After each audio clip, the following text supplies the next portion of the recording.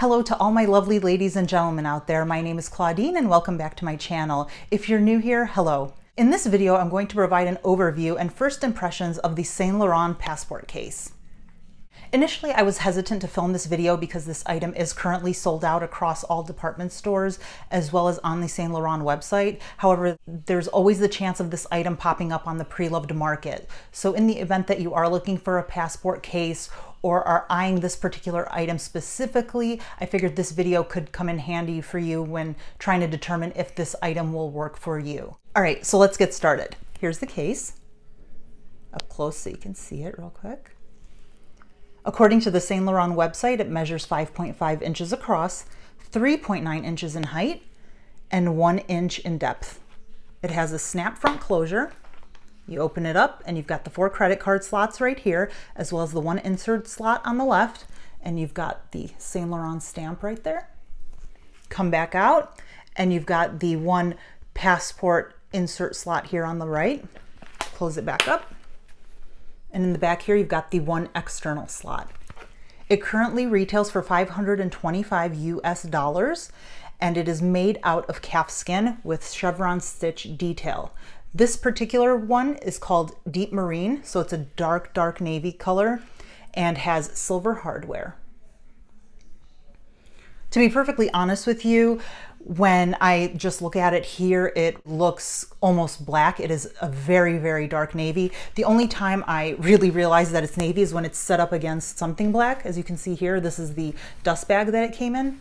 So once you set it up in front of something black, you can tell that it is navy and not black.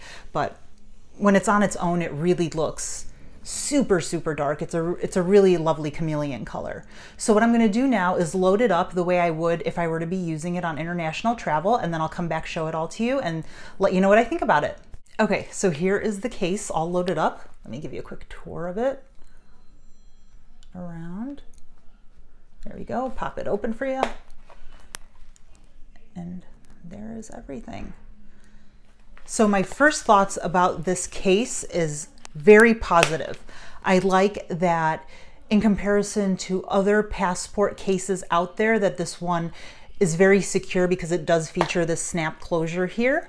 And I do like the feel of the leather because it feels very durable. I don't have to worry about it scratching as soon as I use it. The pebbled nature of the leather will allow it to remain, hopefully, looking like new for many, many trips to come.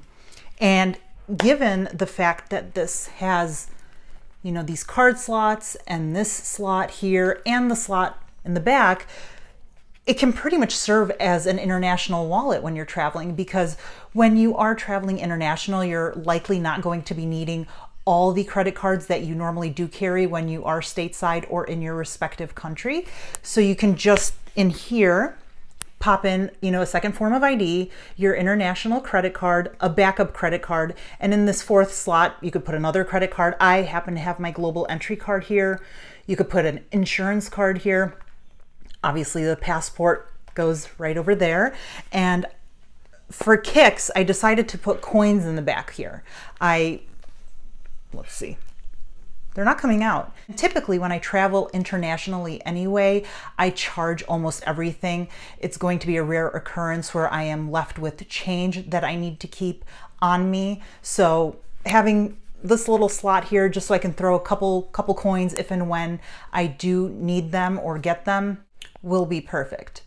Obviously, I can't speak from firsthand experience since I haven't had the chance yet to use this internationally. So when that time comes, I will certainly be sure to keep track of my thoughts and feelings about this particular case as I am traveling. And when I do come back from that trip, wherever it may take me, I will be sure to record a video so that I can follow up and let you know what I thought of this when I actually put it to use.